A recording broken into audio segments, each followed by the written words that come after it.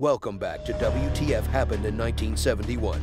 In our last episode, we explored the history of the gold standard and its role in the global financial system. Today, we're going to talk about the end of the gold standard and what that meant for the world. The gold standard had been the foundation of the global monetary system for centuries. It provided stability and predictability in financial markets as currencies were pegged to a fixed amount of gold. However, with the rise of the post-war economic boom in the 1950s and 1960s, the U.S. began to experience trade deficits, leading to a massive outflow of gold from the country. In 1971, the U.S. government made the decision to abandon the gold standard, effectively ending the Bretton Woods system. This meant that the U.S. dollar was no longer backed by gold, and the world's major currencies became free-floating, with their value determined by the market. This decision had profound implications for the global economy, as it led to a significant increase in inflation and currency volatility. Governments now had more flexibility to manipulate their currencies, but this came at the cost of stability and predictability in financial markets. Today,